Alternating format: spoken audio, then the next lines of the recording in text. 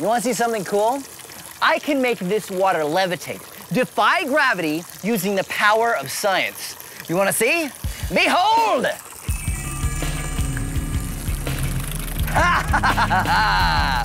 Gravity-defying water! I can even make the water go very slowly. Or I can make the water go back up into the hose. Or I can make the water completely stop.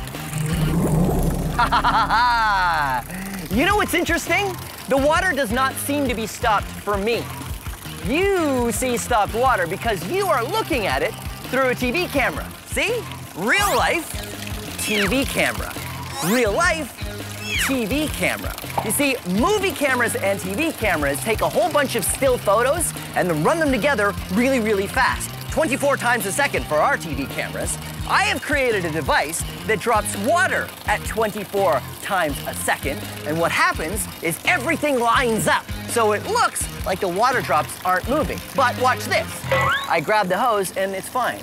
But I let it go, and the hose is vibrating back and forth at exactly the same time the camera shutter is going back and forth, and everything looks like it stopped.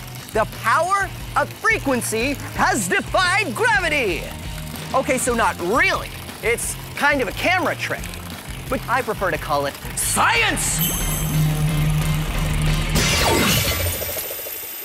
Here's a fun way to play with things going back and forth. This is Euler's disc, and it's designed to spin like this.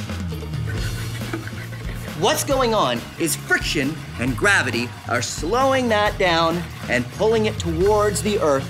Now, you don't need a fancy disc like this to do this at home. All you need is a pot lid. Check it out.